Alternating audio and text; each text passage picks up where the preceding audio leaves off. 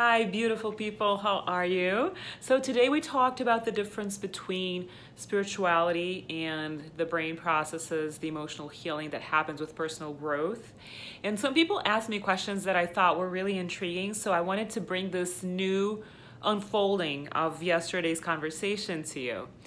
So one of the things that I really want to emphasize in my experience and opinion, and from what I could really see empirically and practically, the cells of our bodies understand prayer and meditation. So when we talk about the surrendering process of spirituality, we're literally talking to the cells of the body. Based in many energy healing modalities and in my own observations, I see this in practical terms in my practice, in my space.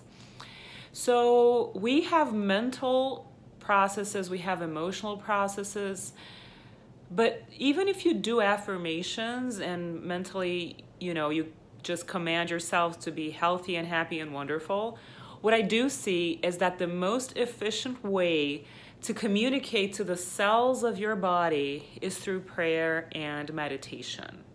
So a lot of people do not want to develop a spiritual life or surrender to spirituality, don't want to pray.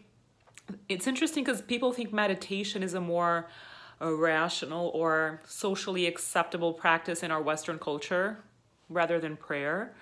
So meditation is more accepted.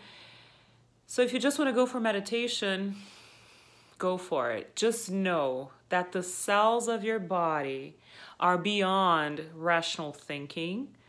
They get affected by emotions and negative emotions as well as positive emotions.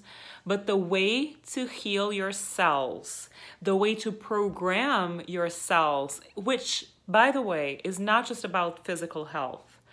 The cells of your body are complex beings that carry programs and blueprints, not just for physical health, but also for your financial success, for your professional happiness, for your relationship joy, for your, family love. All of that is stored in each cell of your body. Reason why, again, I emphasize meditation and prayer are the most powerful things you can do. They act on the crown chakra, which is the highest position in a hierarchy of chakras. And if you're not familiar with chakras, there's a lot of content in my website that you can follow and that you can check out so that you get familiar. So, in a nutshell, what I wanted to emphasize, yes, we have personal growth processes and spiritual processes. Meditation can be part of a personal growth process, so can prayer.